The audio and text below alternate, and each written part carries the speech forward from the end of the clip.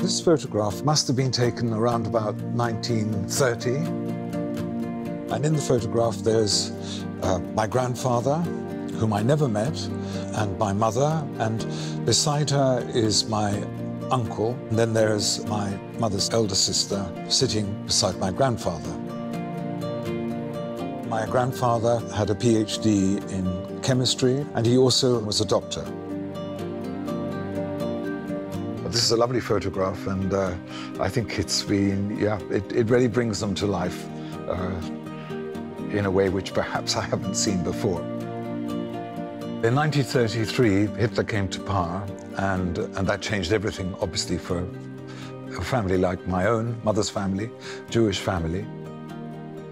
When I met my aunt for the first time, she told me about my grandfather, that when she was in Munich, my grandfather went to visit, and in one of the parks there was a stand with caricature posters of eminent Jews. And there was a crowd gathered round who were jeering and sneering.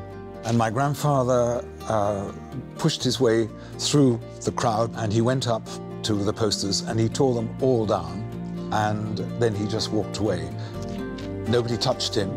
But this was the kind of man, apparently, that he was. He was an extremely proud man, a highly intelligent man, and he certainly would stand up to any kind of bullying or victimization.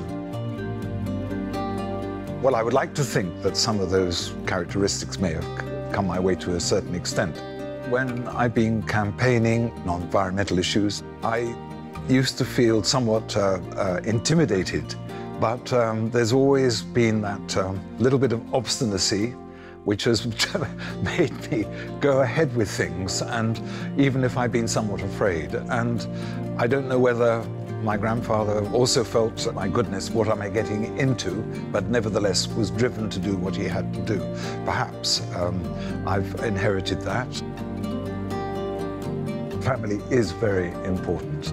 I have 5 children now, and I think they, in their various ways, have all been doing very well for themselves.